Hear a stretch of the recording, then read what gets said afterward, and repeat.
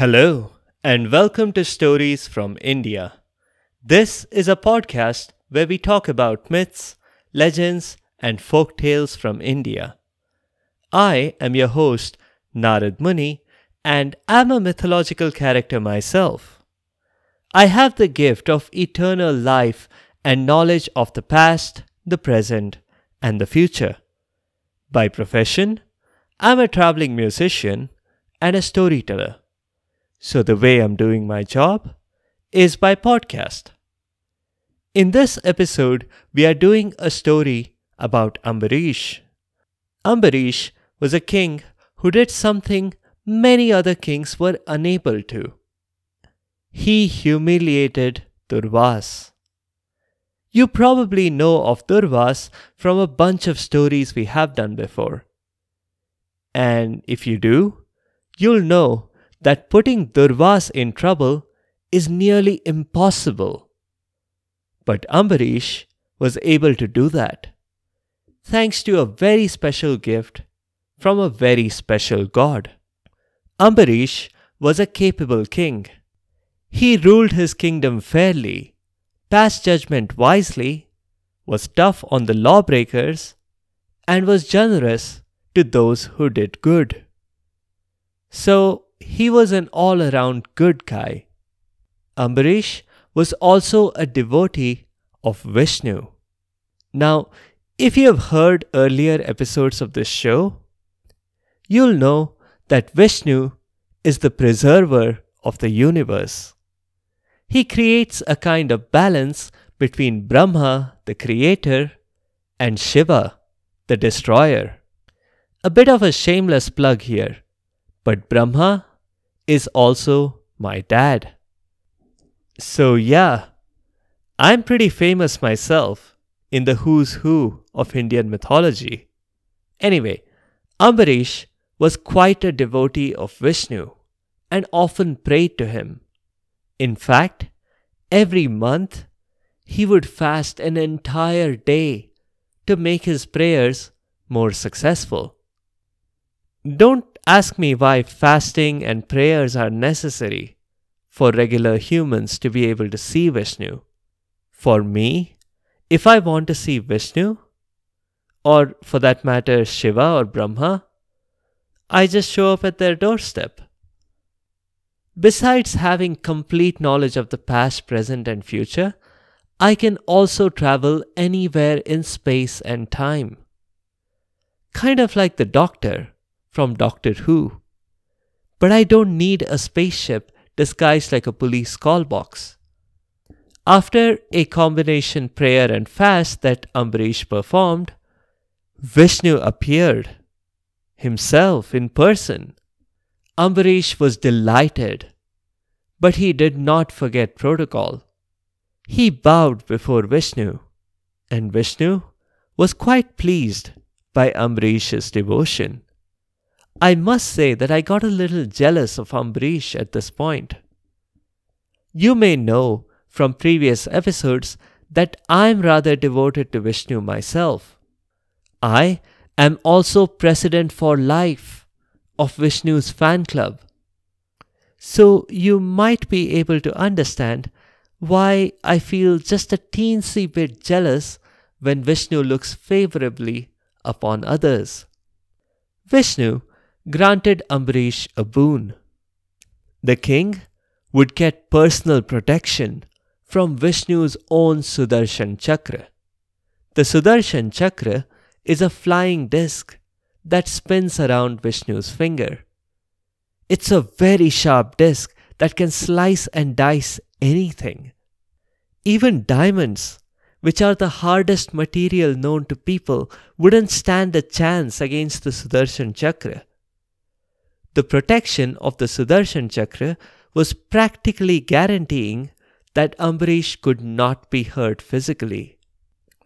It was a good gift for a king to have. A king, keen on warfare, might have loved it, but Ambarish was observing peace at the time.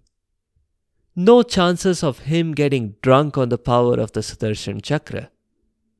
Besides, the Sudarshan Chakra's protection could be used in defense, not offense. Except if you were Vishnu. Vishnu, of course, could use the Sudarshan Chakra any way he pleased. The king thanked Vishnu, and Vishnu departed. But that didn't mean that Ambarish stopped praying. The king continued to be just as devoted to Vishnu as he was before.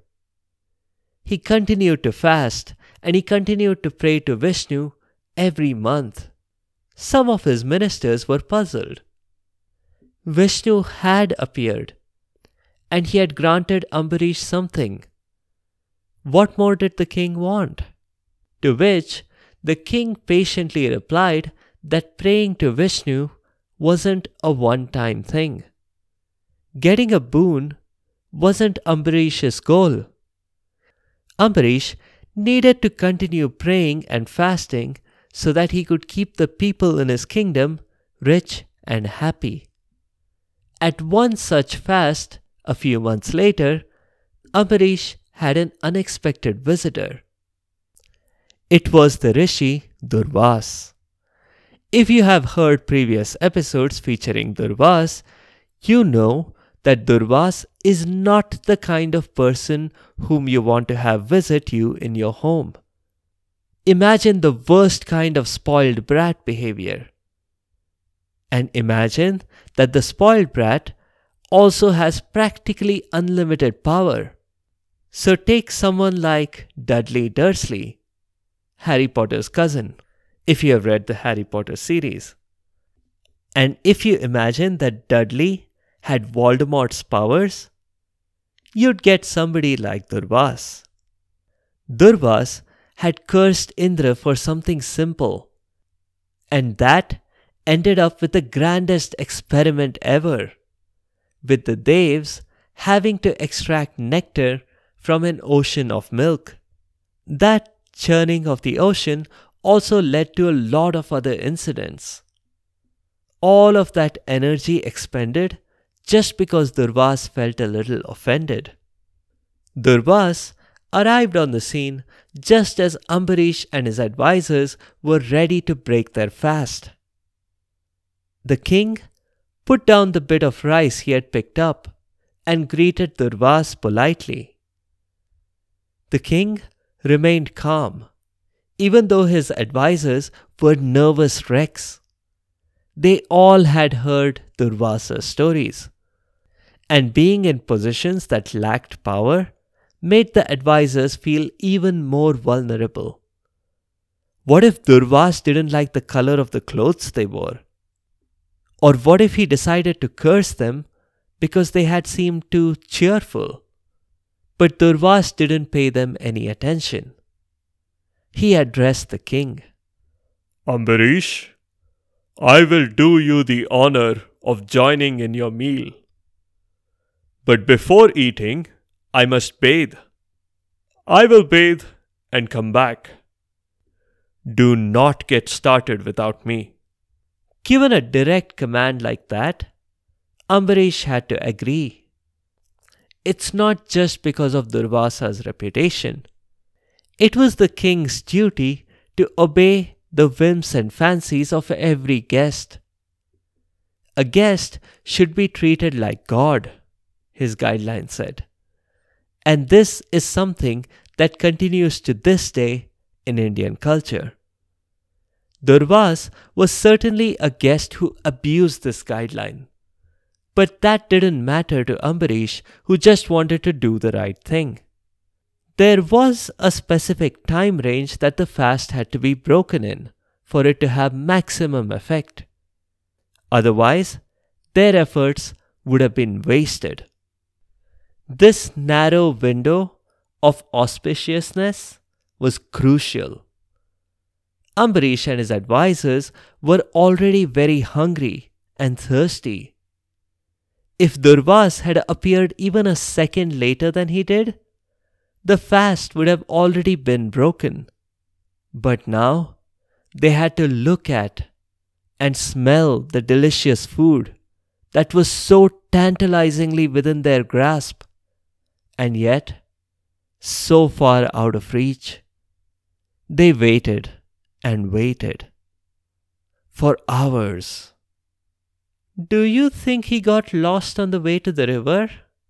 asked one advisor, who was literally salivating with his eyes fixed on the laddus. Ambarish calmly said that Durvas couldn't have lost his way. The administration had just put up some new signposts there. "Maybe he changed his mind," said another advisor, hopefully. "Unlikely," Ambarish responded. "Most likely, he's picked some longer than usual mantras to chant during his bath today." Finally, one of the priests tried a different tactic. "You know, your auspicious time window is passing quickly. What if we all had a sip of water? Just a sip. Even if Durvas is late, we'll have kept him happy, and we'll have broken the fast from the window of auspiciousness point of view." One of Ambarish's advisors chimed in at this point. "Yes, you will still be eating a meal with Durvas. You can just have a sip of water now. Water should be fine. Humans are 70% water, basically. And it's no different from if it had rained. Your body would have absorbed some water from the rain anyway, and no one would have held that against you." The royal librarian had been studying the Royal Book of Ethics, edition 6, and finally lowered his glasses and said, "I have to agree. According to chapter 7, a host may consume water without consultation with or permission of the guest if the host is thirsty and if the guest is not present to object to said water consumption. There may be some updates in edition 7, I believe, but edition 7 only came out last week, and I don't have a copy of it." Convinced by these arguments, Ambarish took just a single sip of water in the dying seconds of the auspicious time window, and immediately stopped, because a voice thundered, "Ambarish, how dare you!" It was Durvas. "Were you hiding behind a bush just now?" asked the surprised king. "Never mind what I did," Durvas said. "What did you do, Ambarish? You swore you'd participate in a meal with me." "But it was just a drop of water, and I'm made of water, so it's no different than if it rained and if my body absorbed it naturally," the king protested. "Nonsense," said Durvas. "You should carry an umbrella when it rains so you don't accidentally break your fast. Everyone whom I've talked to about this knows that." "Everyone knows that now," thought Ambarish. "But I bet they didn't before you cursed them." Aloud, he said, "And the Royal Book of Ethics specifically prohibits it," interrupted Durvas. "I, myself, wrote edition 7. But enough quibbling over little details. It's clear that you have committed a crime, and you must be punished." With that, Durvas plucked a hair from his eyebrow. Ambarish and his ministers wondered why the rishi was punishing himself by plucking his own hair forcefully. But they understood when Durvas threw the hair towards Ambarish, and it transformed into a gigantic monster. The monster stepped forth, grinning an evil grin that showed its long, sharp teeth. It made straight for Ambarish, and it was clear the monster intended to eat the king up. Ambarish's soldiers sprung into action by running away. They hightailed it, abandoning their king, because the monster was just that terrifying. And they knew that the king didn't stand a chance. That's where they were wrong, because right before the monster's sharp claws could sink into the king, something shiny zoomed into view. It was the Sudarshan Chakra. It moved quickly and sliced off the monster's arms, before then decapitating the monster itself. But it didn't stop there. The Sudarshan Chakra had an internal threat detection system, and that threat detection system had determined that the monster originated from Durvasa's hair. And Durvas had quite a bit of hair left. So the Sudarshan Chakra headed for the Rishi next. It only wanted to give him a shave. But you can imagine how Durvas misunderstood its intentions. Durvas ran from the scene. Thankfully, besides his superpower of cursing, he also could travel fast. Not enough to leave the Sudarshan Chakra far behind, but enough to keep it at a constant distance at least. He couldn't stop to rest, or breathe even. Otherwise, the Sudarshan Chakra would catch up and probably do to him what he had intended his monster to do to Ambarish. Durvas, being a prominent rishi, had the equivalent of speed dial to most of the who's who of gods and goddesses in Indian mythology. First, he called Brahma, because Brahma is usually the easiest to convince. If you have heard earlier episodes, you'll know how generous Brahma is, even when granting superpowers to hardened criminals and megavillains. Coincidentally, just then I was visiting my dad, Brahma. That's when the call from Durvas came in. I didn't eavesdrop, at least I didn't mean to, but then I already have complete knowledge of everything, so I figured I wasn't causing any harm, Durvas asked for ideas to stop the Sudarshan Chakra. Like, could Brahma, the creator, create a wall around this menacing disk? Walls are not going to work, my dad told him. Well, what if you create an antimatter Sudarshan Chakra that can annihilate this Sudarshan Chakra? Durvas suggested. My dad replied that he felt Durvas was really clutching at straws here. An antimatter Sudarshan Chakra would not be stable enough. It's just going to disintegrate in this matter-dominated universe of ours. Why don't you try Shiva instead? He can destroy the universe, can't he? So, he can probably destroy the Sudarshan Chakra. But Shiva's answer was a no. Not that he couldn't destroy the disk, but that it was Vishnu's property. I mean, what if Vishnu were to just walk up and destroy my bow or my trident? How would I feel?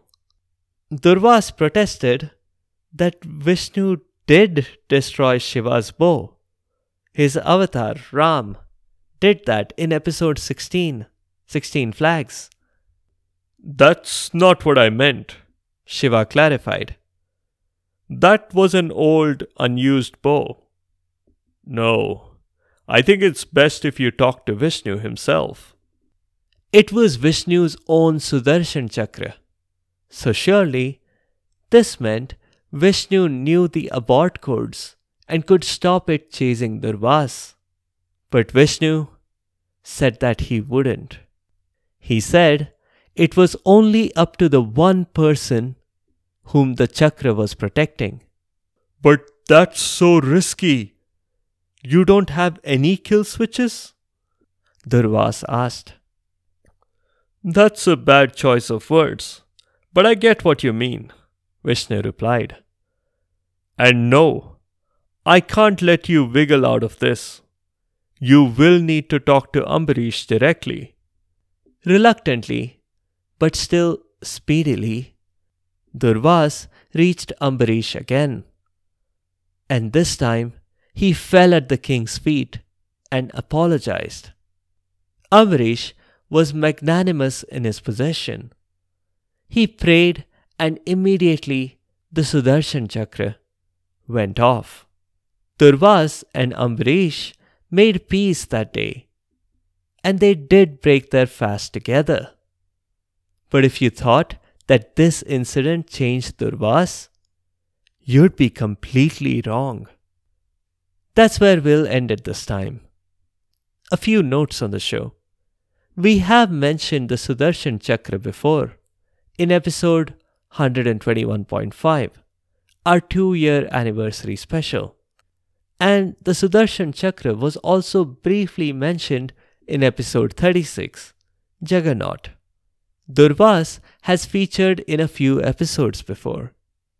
Besides episode 105 and episode 37, he also caused the events that led to the churning of the ocean, something we covered in episode 51, 52, and 53. The one time that Durvas did anything useful was when a trick that he showed Kunti allowed her to have the Pandav children. That was in episode 115. In the next episode, we'll do a folk tale from Bengal about devotion and faith. The faith of a schoolboy and his mother in someone who appears to be an ordinary cowherd at first, but soon it becomes apparent that he is much more than that. If you have comments or suggestions, or if there are any particular stories that you would like to hear, please do let me know by leaving a comment or a review on the site sfipodcast.com or tweet at sfipodcast.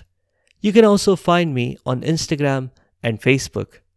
Be sure to subscribe to the show to get notified automatically of new episodes. A big thank you to each and every one of you for your continued support and your feedback. The music is from purpleplanet.com. That's purple-planet.com. Thank you for listening, and I'll see you next time.